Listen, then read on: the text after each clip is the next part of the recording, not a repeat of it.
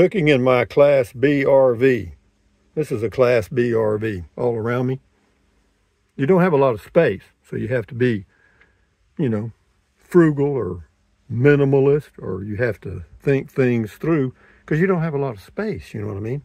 But anyway, this is a Class B RV, a Thor Rise 18M. But anyway, I got me a slow cooker, 2-quart, at Walmart today, and it works. I mean, it was $10. You hear me? $10. I mean, it's working. But see these dimensions right here? See how small it is?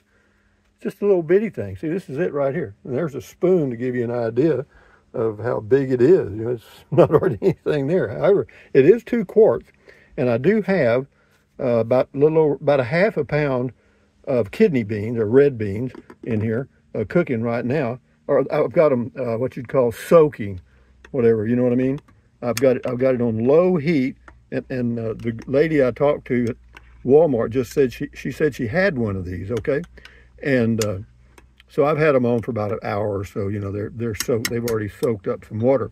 But yeah, so what you do, you kind of do this overnight on warm, which is right where it is right now, and then she said in the morning when you get up, just put it on high for about 3 or 4 hours, and the beans will be fully cooked and be soft, ready to eat, huh?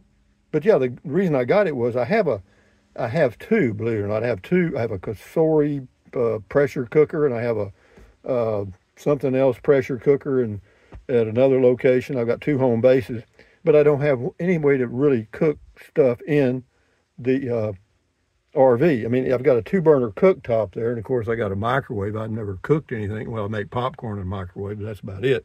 But anyway, to make a pot of beans on the stovetop would take a ton of propane. And since I'm in an RV park where the electric is paid, you hear me?